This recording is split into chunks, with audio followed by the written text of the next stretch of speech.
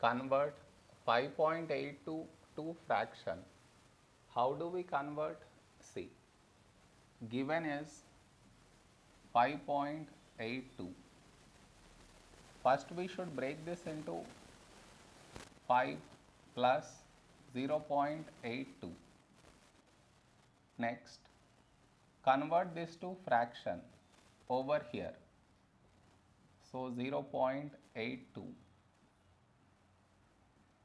To convert this to fraction, for that we have to move this decimal after 1 2 numbers. To move this decimal after 2 numbers, for that multiply it with 100. Whatever you are multiplying in the numerator, in the denominator also do the same.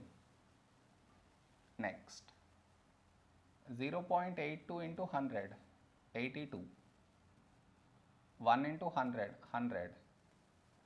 I now cancel with 2. 2 fours, 2 ones, 2 fives, this 0 as it is down. So the fraction we got is 41 by 50.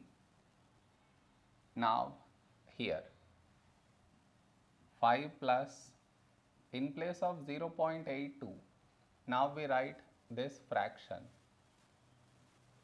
41 by 50. 5 plus 41 by 50. In mixed fraction it is 5 41 over 50.